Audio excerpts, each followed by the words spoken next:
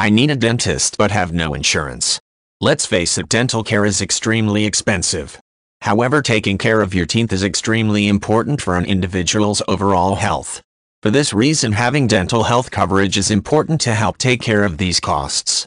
In order to find a dental insurance plan that is right for you, it is important to learn how to compare dental plans. Dental insurance will help pay for your twice-yearly checkups as well as regular cleanings. These plans will also help with the cost of the most common dental procedures such as root canals. 1. Look at the cost of the policy compared to the benefits that you are receiving. You want to compare dental plans and look closely at the cost of the premiums in comparison to the benefits of the policy. Look closely at the maximum coverage of the policy. Some dental insurance policies will allow unused benefits to roll over to the next year upon renewal of the policy. Most will not, but it is important to look into. 2.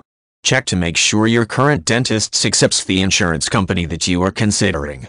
If the company you are considering does not cover your current dentist, you will have to switch to one of their in-network dentists. This is important especially if you do not want to consider another dentist. 3. Look over the waiting period. Some dental plans require some type of wait before they will cover many procedures. You will want to know what this wait time is. 4. Learn how the plan will classify different dental procedures. The most common classifications are preventive, restorative, and major. Insurance companies will classify these procedures and set a cost accordingly.